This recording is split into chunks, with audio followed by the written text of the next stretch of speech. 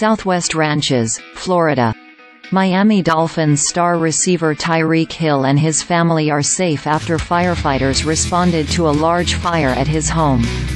Fire Marshal Robert Taylor of the Davie Fire Rescue Department told ESPN that the cause of the fire was unclear as of Wednesday afternoon.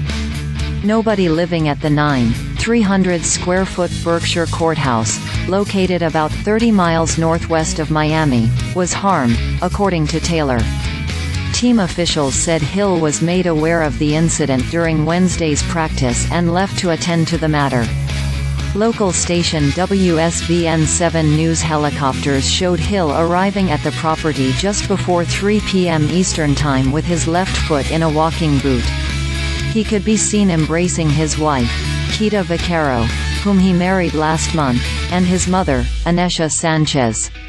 Hill, 29, also was roaming around outside near the home, sometimes with his hand on his chest or on his face, speaking to authorities. Taylor said crews from Southwest Ranches and Broward County assisted with what officially was designated as a 2-alarm fire.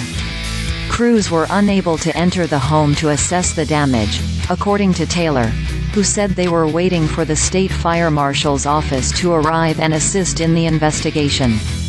Taylor also said it took firefighters a little while to extinguish the fire. He said crews found heavy smoke and fire on the second floor and within the attic area of the home.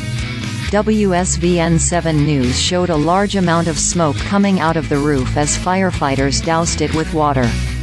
Hill's agent, Drew Rosenhaus, told local media that the fire was contained to one room in the house, and that some of Hill's family was inside the home when the fire began. Rosenhaus added that Hill wouldn't comment on the fire and requested privacy.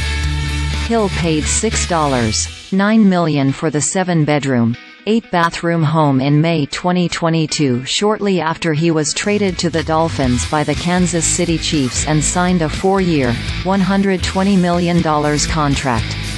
Many of the bedrooms, a home theater and a den were among the rooms upstairs, according to the property listing.